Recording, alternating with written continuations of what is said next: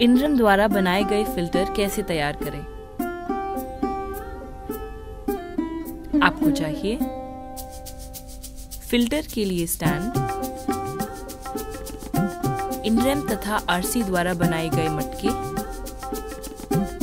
Funnel, net, माइक्रोफिल्टर, 0B और activated alumina.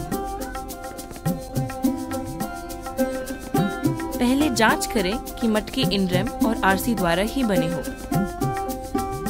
अब माइक्रोफिल्टर का ढक्कन खोल के उसके छेद की जांच करें।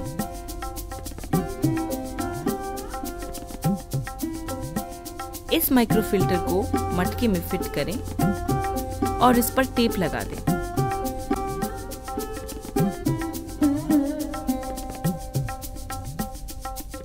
इसे प्लास्टिक से सील कर दें और ढक्कन को जोर से लगा दें।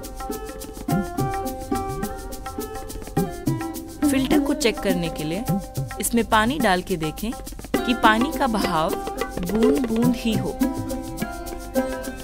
अब एक बाल्टी में पानी डालकर एक्टिवेटेड एल्यूमिना इसमें भिगो दें।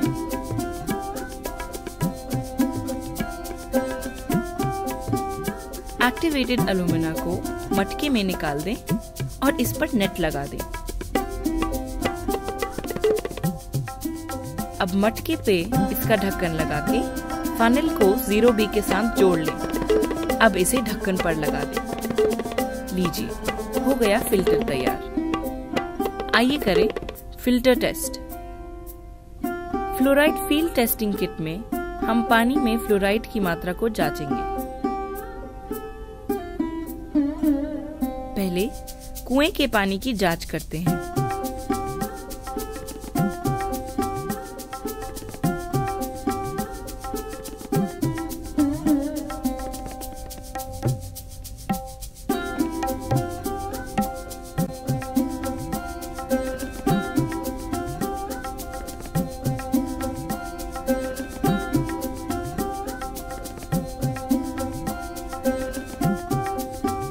पीले रंग का पानी यह संकेत करता है कि पानी में अधिक फ्लोराइड की मात्रा है।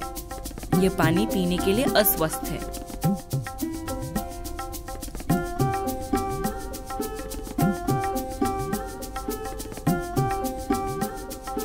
अब फिल्टर के पानी की जांच करते हैं।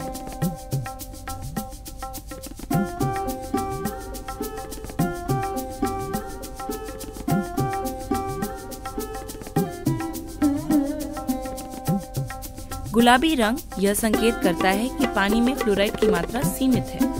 यह पानी पीने के लिए बिल्कुल स्वस्थ है।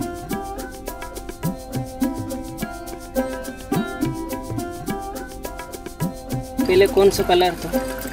मटको नहीं तो न पहला यो कलर हो। यो कलर। हाँ। ओ मटको दे। यो मटको दे दो थी ऐसा पानी। ऐसा पानी। हाँ। बस। कयो असल?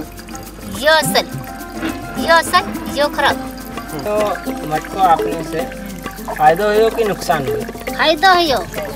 फायदा हो कि हाई ऐसा पानी के तो ऐसा कहाँ के बात थोड़ा कर हमरा का।